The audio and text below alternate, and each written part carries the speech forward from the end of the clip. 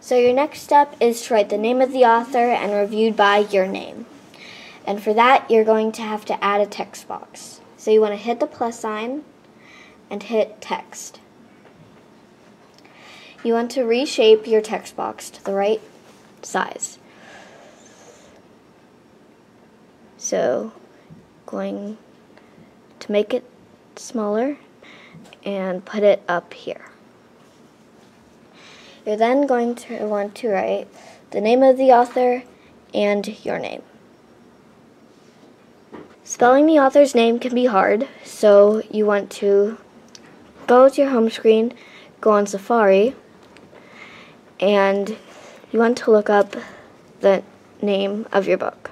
Once you find the name of your author, you want to highlight it by holding down and hitting copy, and then you want to go back to Google Slides and paste it by your name.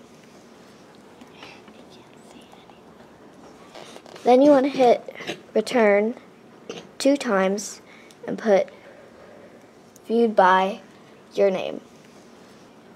Make sure to only put your last initial.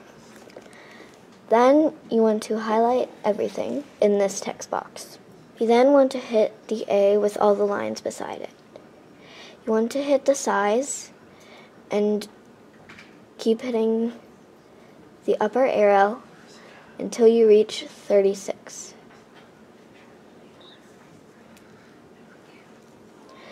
Then you want to make the font Georgia.